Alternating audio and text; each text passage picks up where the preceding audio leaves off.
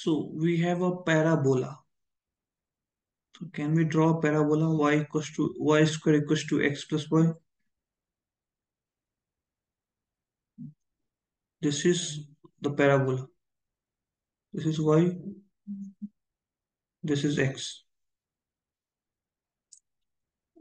So the equation to the tangent of parabola is y plus x plus 1. Okay. So there is some tangent and we are told that find some point. We'll find some point from where we'll draw a tangent. Then if the point is P, from where we'll draw a tangent to a given parabola, that tangent will be perpendicular to the given tangent. This is the question. So can we do one thing? This is the given equation of given tangent, which is y equals to x plus 2. And we'll take this point as a parametric form. So if we have y square equals to 4ax, the parametric form is 8t square 280. This is the parametric form. So in the given equation, we have y square equals to 8x. So a is 2. The point will come out to be 2t square, comma 4t. Yes. So the point is 2t square 4t.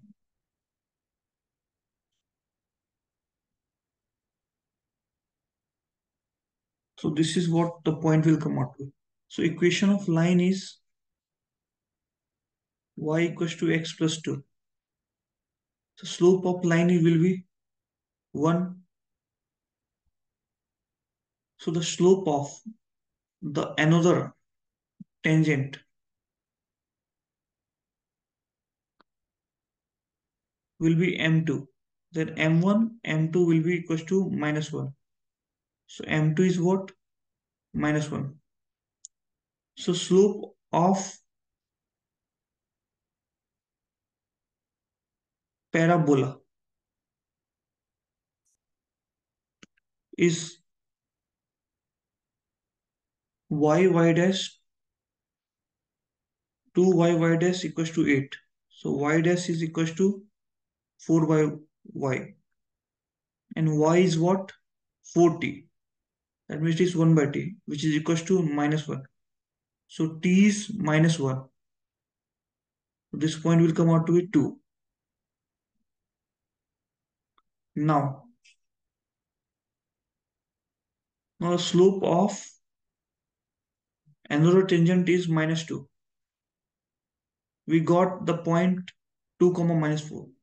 So the equation is something like y plus x equals to c, which is passing through 2 comma minus 4. So c is what? C is equals to minus 2. We have equation y plus x equals to minus 2. So this is one equation of line. Okay.